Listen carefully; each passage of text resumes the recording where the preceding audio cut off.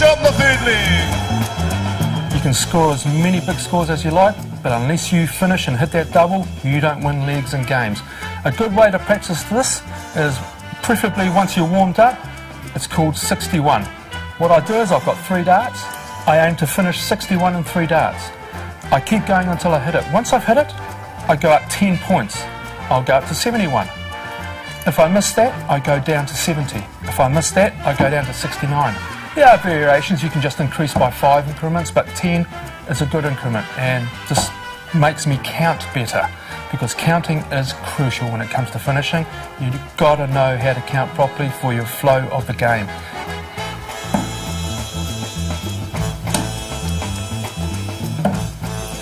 You can see I hit the 7, so straight away I go for 14, double 20.